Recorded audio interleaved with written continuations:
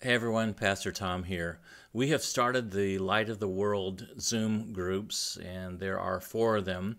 However, I realize that those times may not work for everyone, and you might not be in a group, but I did want you to have the benefit of hearing the lessons that are taught by Pastor Stanley, and also I would like to just ask some questions similar to the questions that I'm asking to the online group members. So in case you're not in a group, you can still be a part in this way. And my hope is that all of us in the darkness of this season that we're going through, all of us will finish the year strong in that we will recognize and remember again the true light of the world and that there is hope. Listen now to a short message by Pastor Andy Stanley, and then after that, I will ask some questions that you can just be thinking about on your own. I really do love this time of year. And again, because right now, for us, right now, it's not complicated. And I think one of the reasons that's such a big deal to me is because for the last really like 24 or 25 years, my family of origin was very complicated. And some of you understand this. For about 25 years, the 4 of us were never able to get into the same room during Christmas. You know, any 2 of us, any 3 of us, just about, but getting all 4 of us together. And it's nobody's fault. You know, the history doesn't matter. The story doesn't matter. It was just relationally complicated. And throughout the year, as you know, you're not really aware of that because, you know, we can have lunch and we can have dinner. The 2 of us can meet. But at Christmas, the time frame gets compressed, right? Because there's that Christmas Eve, Christmas Day, night before Christmas thing that gets so important, and who's going to be with who, and who's coming over, and if they're coming, they can't come, and we just, you know, it's just complicated at Christmas. So for the past 20-something years, it's just been complicated because we host, and I've sort of had to navigate and officiate and decide who can come when and who can't, and it's just extremely complicated. And it makes me so grateful that right now, you know, my immediate family, the 6 of us, it's just not complicated. The most complicated maybe Christmas of all for me is when this whole thing got started I'm thinking about 24 years ago. It was the first Christmas my parents had split up. And some of you have your own story, so this is my sad story. And so we're coming up on Christmas, and we had a tradition where my family would go to my parents' house. We would do Christmas Eve, you know, open gifts, have a big dinner, and then about 10 or 11 at night, we'd jump in the car and go to Sandra's family's house. She lives about 2.5 hours outside. Her family lives in a town about 2.5 hours from Atlanta. So we had this tradition. So as we're approaching this first Christmas where my mom had moved out, she's living somewhere else, she has her own Christmas plans. My dad's in the house that I'd kind of grown up in through college, end of high school and college. He's there in this big house by himself. And as we're approaching Christmas, it dawns on me, if we do what we normally do, Sandra and I and our little son, Andrew, he was a baby, and it was the first grandchild on our side and the first grandchild in Sandra's entire family. So he's like a really important deal, you know, that first grandchild.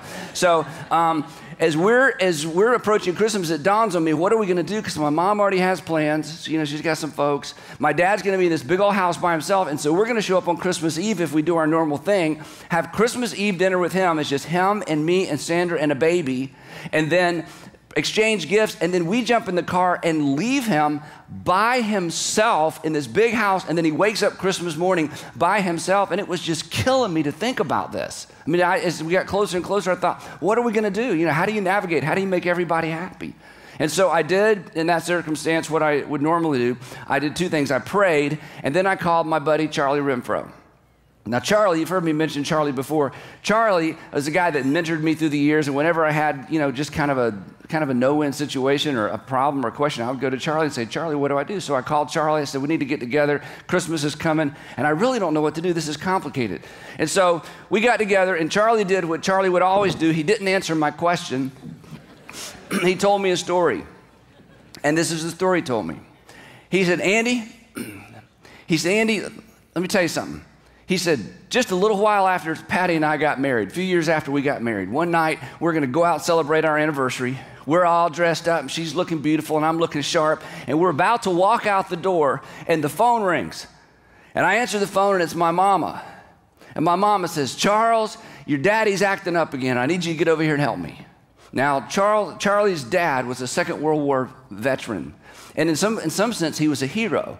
But as is the case sometimes with veterans, when he finished that war, he came back home and he had different wars he had to fight, different battles to fight.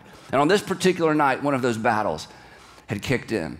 And so he's on the phone, standing there looking at Patty at the door, ready to go celebrate their anniversary. He's on the phone, his mom's saying, hey, Charles, I need you to come help me. And Charlie looked at me and said, Andy, and on that evening, I made a strategically bad decision. He said, I got in my car and raced off to try to solve a 40-year-old problem that I wasn't about to be able to solve, and in doing so, created a brand new problem at home. Now, for some of you, that was worth getting up for just to come hear that part of the story, because I just solved one of your big Christmas dilemmas, but I'm going to keep going. He said, so he looked at me. He said, so Andy, he said, let me tell you what you do. You and Sandra and your young'un, you get over there and you have dinner with your daddy. You open some gifts, you have a nice meal, and when it's time to go, you load them both up and you head on up the road to spend Christmas Eve and Christmas Day with Sandra's family. And that was good advice. And that's what I did. But it felt terrible. It just felt terrible. It felt wrong. In fact, I called my dad yesterday. I said, Dad, can I share this story? He said, absolutely. He said, that's what Christmas is for most people to some degree. I said, absolutely, it is. And I called Charlie. I said, hey, is it okay, Charlie, if I tell this story? He said, absolutely.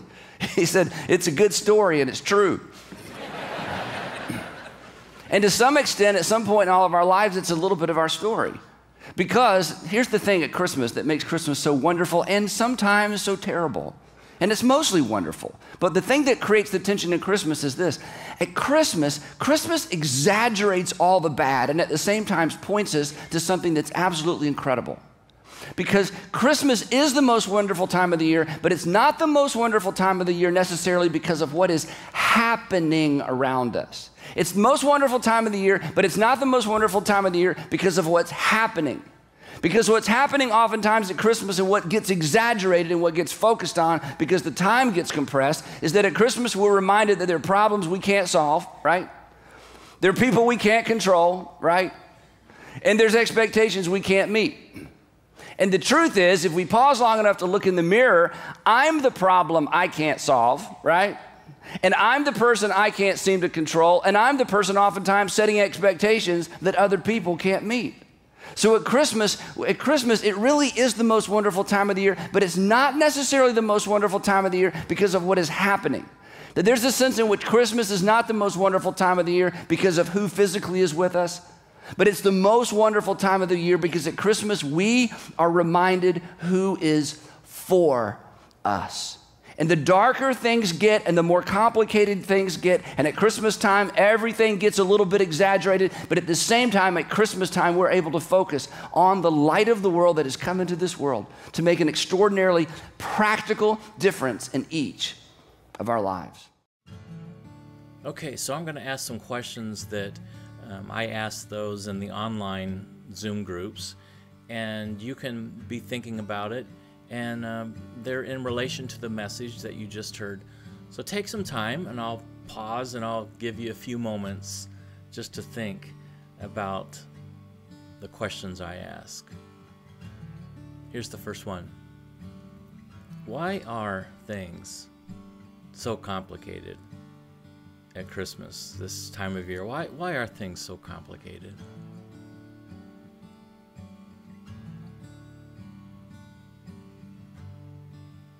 And secondly, what are your complications right now?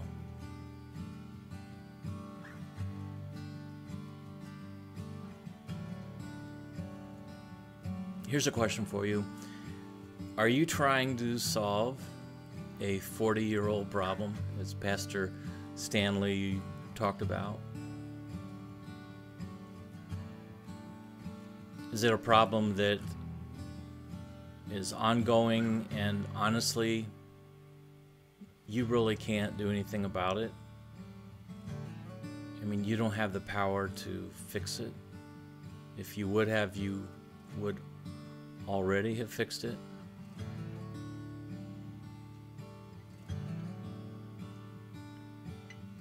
Here's a question. Do you find that it's true that Christmas seems to exaggerate the stresses in life or the things that might already seem bad. Pastor Andy referred to 3 things that he actually says get exaggerated during this Christmas season or any Christmas season. And here are the 3 things. Problems we can't solve. People we can't control. And expectations that we can't meet.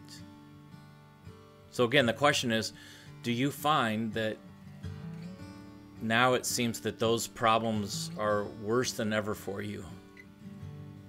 Problems we can't solve, people we can't control, and expectations that we can't meet.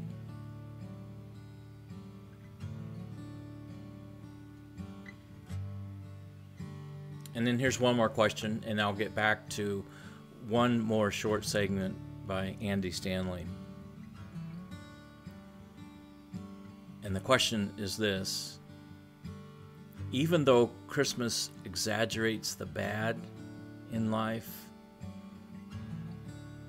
do you feel that perhaps, on the other hand, Christmas points towards something really good? I mean, beyond the presents and all of that. So Christmas does have a way of exaggerating the bad, but isn't there hope that Christmas points toward? Pastor Stanley said that Christmas should give us the realization that there is someone that is for us, and that someone is God. Listen now to the final segment of Pastor Stanley's message, and then I'll just wrap it up right after that. Now, as you know, or if you grew up in church, you probably know this, but at the beginning of the New Testament, there are 4 Gospels. There's Matthew, Mark, Luke, and John, and there's 4 different accounts of Jesus' life. Matthew, Mark, and Luke, their accounts are very similar. John's is very different. But the thing that makes John's Gospel so unique, especially this time of the year, is that when John wrote his Gospel, he was a very old man. And when John sat down to write his gospel, we don't know this for sure, but it seems as if maybe he was thinking, I better write this down because I don't have a lot of time left. And I want to make sure that these stories are passed on for future generations, because there is no doubt, we know from the book of Acts, that John had told these stories many, many, many times, hundreds of times. Imagine if you're somebody who sat at the feet of Jesus, how popular you would be with Christians. Anywhere John went, anytime John went anywhere, Christians would say, tell us what it was like. We've heard the stories, but you were an eyewitness. So he's told these stories many, many, many times. John is the person, this is amazing, especially when you find out more about him. John is the person that reduced God to a single word. John is the person that sat back and said, okay, let me make this as simple and as clear as possible. God is, remember this? Love. John is the one who said that. And the thing that's so amazing about John saying that is because of what John had seen and what John had experienced in his life. He's a very, very old man, and he's experienced loss like you cannot even begin to imagine, no matter what your story is like. He's lost friends. He's lost family members. He's lost, in some ways, he's almost lost his whole society and his whole culture. John was alive when Nero sent General Vespasian into Galilee, and he began to work his way down through Galilee, rolling up all these Jewish cities and all these Jewish towns, slaughtering thousands and thousands of Jewish people and sending thousands and thousands of men, women, and children into the slave markets of Rome. John lived through that.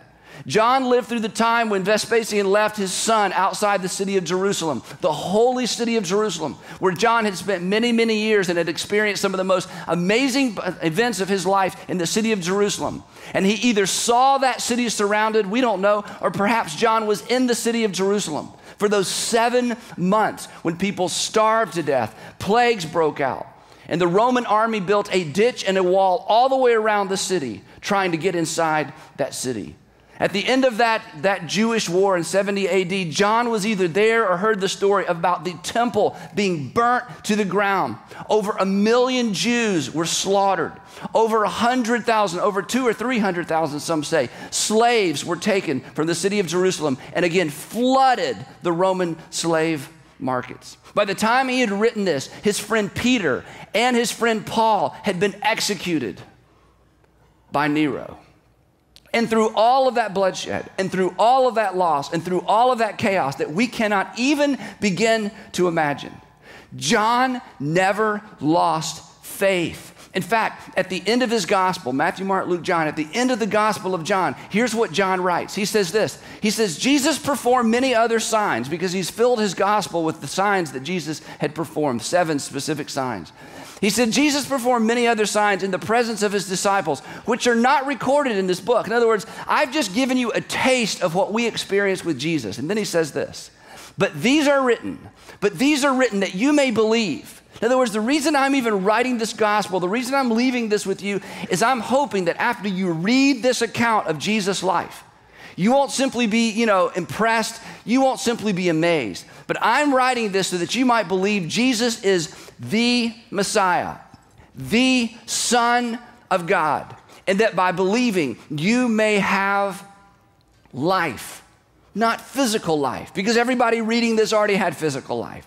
That you may have a different kind of life in his name. That in spite of what John had seen, in spite of what John had smelled, in spite of what John had experienced, at the end of his life, with the destruction of everything important to him and the loss of just about everyone important to him, John still believed that Jesus was the source of some kind of life that went beyond physical life. And yet when John begins his gospel, he doesn't begin with shepherds. He doesn't begin with a manger. He doesn't begin with Egypt. He doesn't begin with Herod and the slaughter of children, little boys in Bethlehem. He begins with the significance of the birth of Jesus. And just like they were very, very dark days when John wrote this gospel, John was reminded that Jesus was born at a time when it was very, very dark as well. And when he sat down to start his gospel, before he got into the narratives, before he got into the details, here's what he said. And this is so extremely powerful, because in a time of our lives and in a season of our lives when things can get so complicated, when we're reminded not only of who is coming, but who won't come, when we're reminded of what we're going to get and we're reminded of what we will never get, John begins his gospel with the birth of Jesus this way. Here's what he says. He says, in him, Jesus, in him was life, not physical life. In him, and John's trying to put it into words. He's got all this experience. He's had all this time to think about it, and he's had all this perspective, and he's seen things come and go, and people born and die, and he's seen the destruction of everything important. And he summarizes it. He said, when I think about Jesus, the best way I know to put it is, in him was life. And that life was the light of all mankind. Now, this was such a huge statement, because when Jesus showed up on the planet and they began to view him as the Jewish Messiah, they thought that what Jesus was going to do would be regional, that what Jesus would do would be for Israel, that what Jesus would do would be a manifestation or a continuation of the Old Testament. And John sits back as an old man and he says, I realize now that Jesus didn't simply come for us, and Jesus didn't simply come for the Jews. That what Jesus came for was all mankind. That he brought an element of life, and he brought a light that was for all mankind. And John was there the day when Jesus had risen from the dead, and he gathered everyone together, and they said to Jesus, okay, Jesus, is now the time that you're going to restore Israel as a kingdom? Is now the time that you're going to restore the nation Israel? Are we about to do something new and run the Romans out of here and reestablish our independence? Is now the time? And John was there when Jesus said, that's none of your business. The reason that you're here is because you are to go into every single nation and you are to share with every single ethnic group and every single people group what you have heard me say. You are to make disciples of all nations. That this light isn't a Jewish light. This is a light for all mankind. And then he says this. This is my favorite part. Again, he's just starting off his gospel. It's like, well, here's the introduction. And the light shines in the darkness. And he thought about the darkness around him. Darkness that, again, we can't really even begin to imagine. In spite of that, this light shines in the darkness, in spite of all that. And then he says, and the darkness has not, and I think he paused and thought, what's the right word? It's like everyone understands what it means for light to shine in darkness, and to expose what was in the darkness. But this light of Christ, this light of Jesus, it shines in the darkness, and it's as if the darkness, as hard as it has tried to put it out, to snuff it out, to overwhelm it, to seize it, to imprison it, to surround it, to understand it. As hard as it seems the world and our culture has tried to blow out this light, John says, the darkness has not overcome it. This is a man who got news that the Apostle Paul had been executed, as I said, that Peter had been executed. Perhaps he was the last apostle alive. And with a grin on his face, I'm sure he wrote, in spite of everything this world has tried to do to eradicate the light that is life, the darkness has not overwhelmed it. It has not put it out. Caesar couldn't do it. Tiberius couldn't do it. Nero couldn't do it. The destruction of the temple didn't do it. The death of Jesus hadn't done it. We are reminded in the midst of all of that darkness that Jesus is life and light who overcomes darkness. There is always hope. There is always a reason to believe. There is a God who hears our prayers. There's a reason to wake up every single day and take the next step. Pastor Stanley said that the writer of the book of John in the Bible reduced God into a one-word summary. And his description of God is simply this: love. God is love. And in the message, Pastor Andy Stanley was saying that even though things were going so bad in John's life and in the life of everyone else, and it was such a time of darkness that it seemed to make the love of God even brighter for this writer, this disciple, John. And my own experience is that when we go through really hard times, we do not stay the same. We will come out of it changed one way or the other, and I'm speaking spiritually. You don't stay the same spiritually from hard times. We will either choose to get closer to God because we just feel the desire to get closer to God and we'll see Him better, or we'll choose to run away from God and push Him out of our life. One of the two.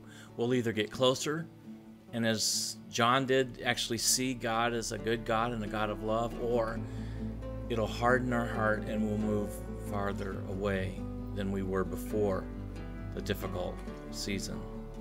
So I'm just going to ask you, do you see God in a better way or a unique way than you did before the darkness? Or have you kind of grown cold toward God? Pastor Stanley said that the writer of the book of John describes Jesus as life, and that life was the light of all mankind, all of mankind, no matter who we are, no matter what gender we are, all of mankind, God is light, and He is the life. And the answers to the darkness aren't found anywhere but through God. So all the ways that we might search for answers in this tough season that we're going through, I encourage you to start with God, and He will lead you into the truth that you need to see. Get closer to God during the dark times instead of farther away. In the message, He also mentioned that the disciples were continually asking Jesus, when is the time? When are you going to do the things that we want you to do? When are you going to restore Israel to Israel's proper place? When? When do we get there? What, how much longer is it going to take? And Jesus basically says it's none of your business, which is the truth that I've learned in my life, that tomorrow is none of our business. It's God's business. And we are to trust Him and live in today and let Him figure out tomorrow and lead us into tomorrow. Finally, I'm going to leave you with this. Pastor Stanley mentioned directly from Scripture that darkness cannot overcome light. It just doesn't work that way. Light overcomes darkness. You can't have so much dark that the light goes out. In fact, the light will get brighter. You will get through this. We will get through this time in our life, this dark season. The light is God. It does not go out. He does not go out. He is your hope. He is your light. He is your life. Let Him be your light in this darkness. Tune in again next week for the second part of the Light of the World series.